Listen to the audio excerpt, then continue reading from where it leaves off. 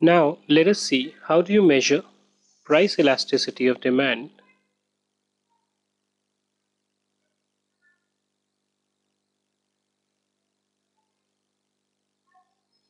through percentage or proportionate method. Again, according to this method, there could be 5 situations. Now, basically, this method says that the elasticity of demand can be greater than equal to 0, okay, and less than equal to infinity. Now what does this mean? So you have various extremes out here, okay. The first one is that your elasticity of demand is 0, which means that whatever may be the increase or decrease in prices, demand is not affected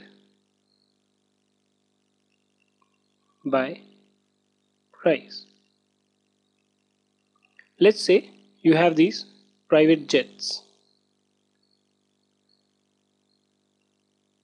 Anyone who wants to buy it would normally be indifferent to the price. It may make some difference, but people are normally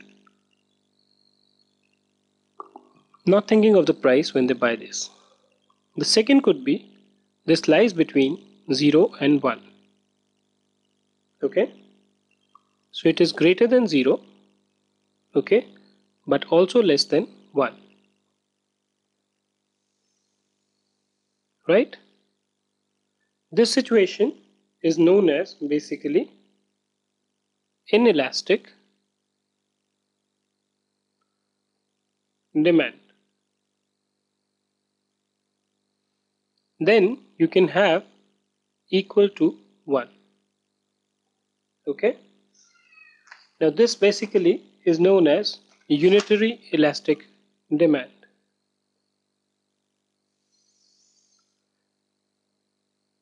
So whatever be the change in price, there is a corresponding or a proportionate change in demand. The fourth one is that the elasticity is greater than 1 but less than infinity. Okay, so this is known as elastic demand. And the last one is that the elasticity of demand is equal to infinity, which means that it is perfectly elastic demand. Now we're going to look at each one of these independently in forthcoming videos.